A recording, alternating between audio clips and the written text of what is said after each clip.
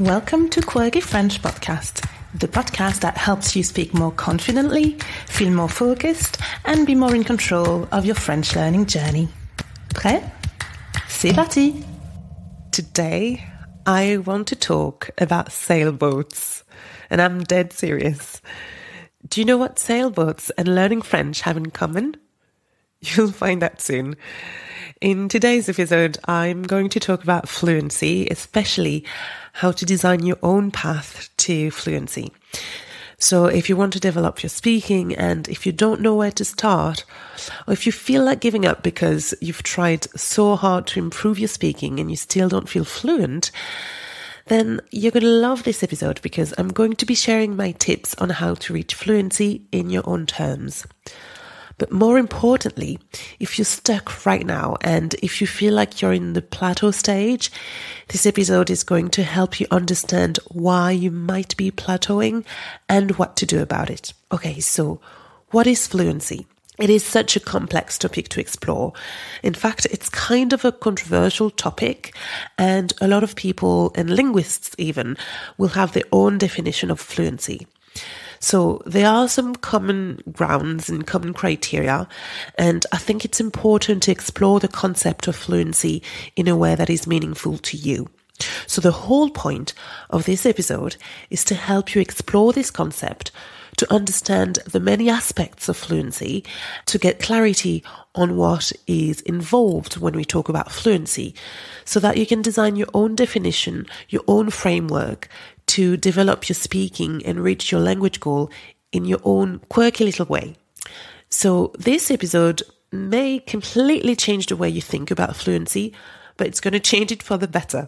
It will make everything so much clearer for your learning. I'm going to talk about what fluency is not, and I'm also going to talk about the 3 dimensions of fluency, what that means to you for your learning. And also I'll walk you through the free worksheet that you can download with today's episode.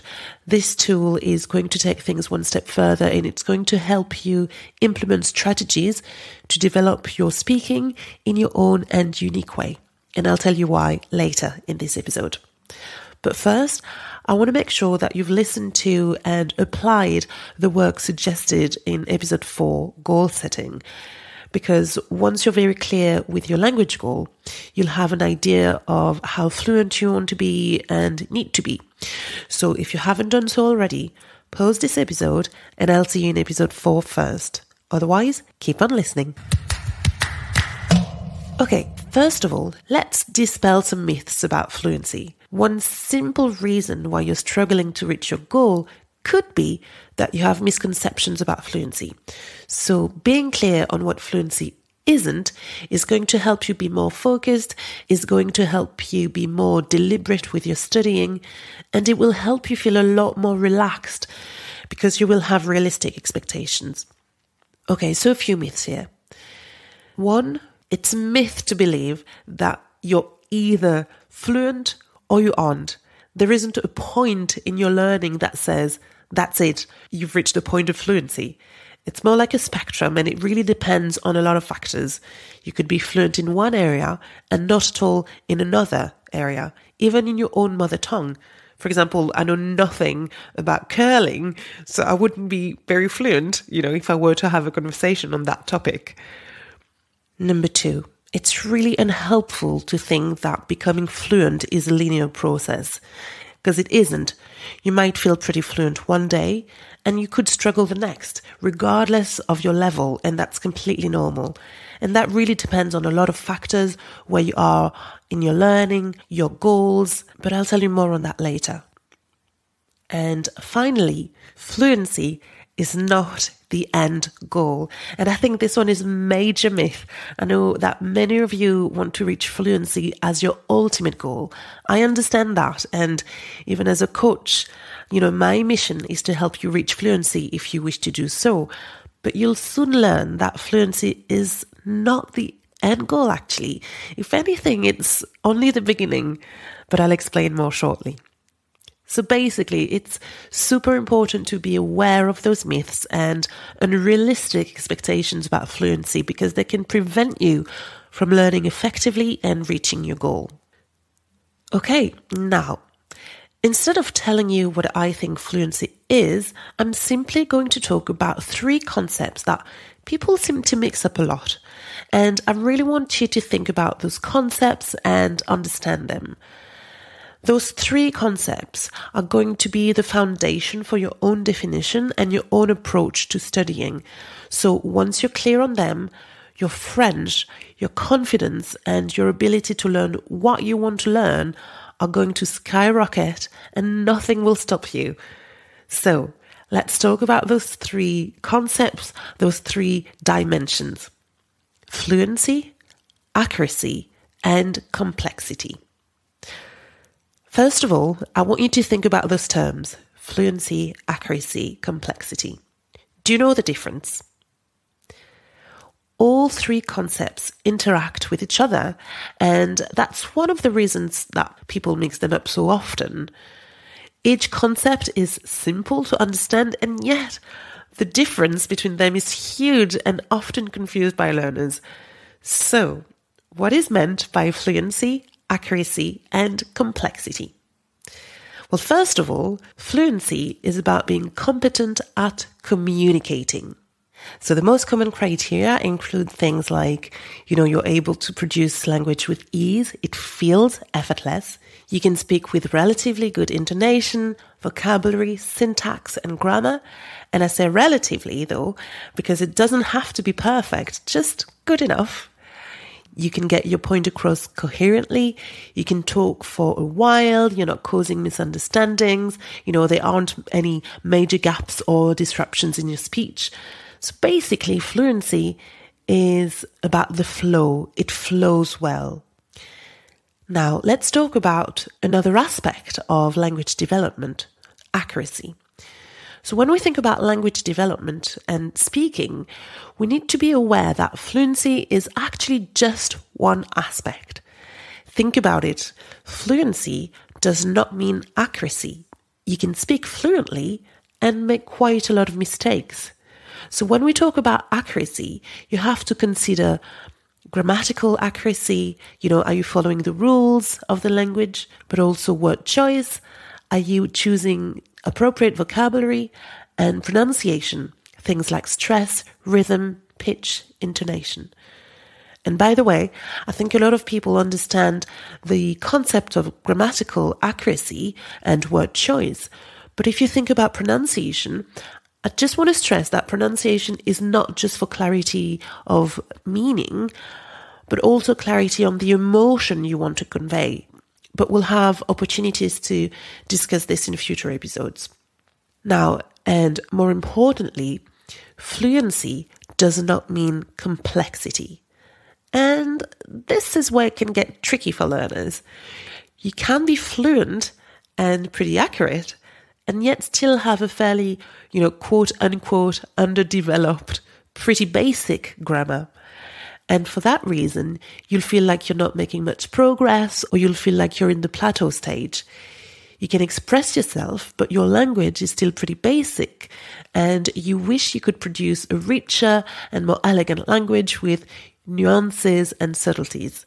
So think about complexity as your linguistic toolbox. How many tools are you able to use to communicate? How elaborate and varied is your language?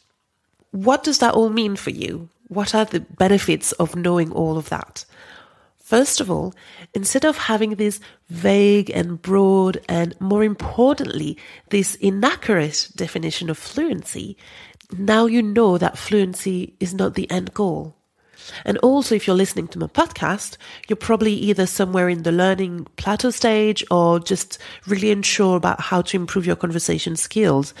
But if you want your French to really take off, you need to think about those 3 aspects, those 3 dimensions: fluency, how fast; accuracy, how well; and complexity, how hard. Now, this is just, in a nutshell, but this is kind of helping you distinguish all 3 aspects, all 3 elements. And you'll gain a lot more control over your learning. You'll be able to monitor your progress much better now because you understand the 3 elements. Besides, when you're learning a language, all three aspects rarely improve evenly and at the same pace. You may have developed fluency at the expense of complexity and accuracy. For example, you speak pretty fast, but you use simple sentences and you make quite a few mistakes. Or perhaps your French is pretty accurate and complex, but you're not very fluent. So if you are indeed in that plateauing stage for the reasons mentioned above, I want to tell you, first of all, that it's okay and it's completely normal. But I'm going to go further than that, and I'm going to say that it's actually a blessing in disguise. And that's kind of my quirky tip for you. Use this to your advantage, because now you'll get to decide what's most important to you, and you focus on that. You know, depending on what your ultimate goal is, one element may be more important right now than the others. So why not make the most of your learning by putting your energy into it? And this is what I mean by designing your own path to fluency. Even though now you know that fluency is not the right word. So you get to design your own path to your language goal, whatever that means to you, by whatever quirky means necessary. So I'll tell you a little bit about my own story so you understand what I mean, my personal story. You know, in episode 2, I told you about my story when I arrived in the UK. I was so focused on trying to speak and speak well, that I couldn't connect with people and I was getting really tired and drained, and I really had to change my approach. And this is basically what I was referring to. I was so focused on accuracy and complexity. And of course, this is how I learned, because I'd studied English at university and I had been taught that way. And so I was so focused on this that I was struggling with fluency. So I had to adjust a little bit. So I reverted back to using pretty simple sentence structures. I was more relaxed. My French accent came through a little bit more, and I allowed my brain to access information faster, speak more spontaneously, process information faster. And it was a choice I made because that's what mattered at the time. In day-to-day situations, accuracy was not very important as long as I could be present and engaged, in conversations. But over time, I was able to complexify my sentences again. And then when I started working as a translator and legal interpreter, I had to slow back down and focus on accuracy, because my words had a lot more weight then. How I said things and what I said could completely change the outcome of someone's life, literally. So I had to be really careful. My point is, you are in control and you get to decide what matters to you at the time. Fluency is not the end goal. It's just one metric you will learn to tweak as you go. For example, right now, as I'm speaking into this mic, I'm aware that my pronunciation may not be perfect. In fact, I'm probably making a few mistakes too, but I'm not trying to be super accurate or too complex here. I could discuss that very same topic using a lot of linguistic jargon and be very formal about it, but I'm really just trying to be relatable and share a message right now, even though you know nothing about linguistics. Anyway, I hope this makes sense. So that's my message for you today. Use your strength as well as what you perceive to be your weaknesses, because they're probably your strengths as well. And you can develop your skills in a way that is meaningful to you. So just cultivate your quirks in a way that serves you, because it's not just about fluency. It's about yourself. It's about how you feel in the moment. It's about what you think is most important to you. Now, on this episode's page, so you can go to quirkyfrench.com/podcast/episode 5. You can download a worksheet that will help you design your own learning and develop in the area that you want. And you'll be surprised how much easier your learning will become once your goal is in alignment with what you focus on. And of course, at any point in your learning journey, you can change that and you can focus on something else over time. So whether you're a beginner, intermediate, or advanced learner, this tool is going to save you time and effort because you'll be learning French in a way that's relevant to you. You'll be learning French the way you'll be using French. So the worksheet will take you through a series of questions and activities that will first allow you to align your learning with your goal by helping you focus and expand on the area that you feel is the most relevant to you right now. And so if you've been plateauing for a while, you'll see what's going to happen. Instead of exhausting yourself and trying to sail against the wind, now you'll know how to maneuver your way up to your goal, just like a sailboat. That was my little reference. Woohoo! So get to your goal a lot faster by letting the wind push you where you want to go. Stop trying to face your goal head on. You can now just learn to maneuver your way up to your goal like a sailboat. Okay, so in future episodes, we'll discuss the learning plateau in more detail. And also I've got a specific series of episodes dedicated to each of these elements. Today's episode was just an introduction to those 3 elements. But in the future series, you're going to learn even more tips and really specific tips that will help you develop each area. So keep your eyes open and I'll have some interesting things you'll want to discover. That's it for today's tips. So let me hear from you now. Has your definition of fluency changed? And will you focus on something new in your learning now? I can't wait to find out, as usual. So let me know in the comments and I'll make sure to reply. Okay, so have a fantastic week full of happy learning.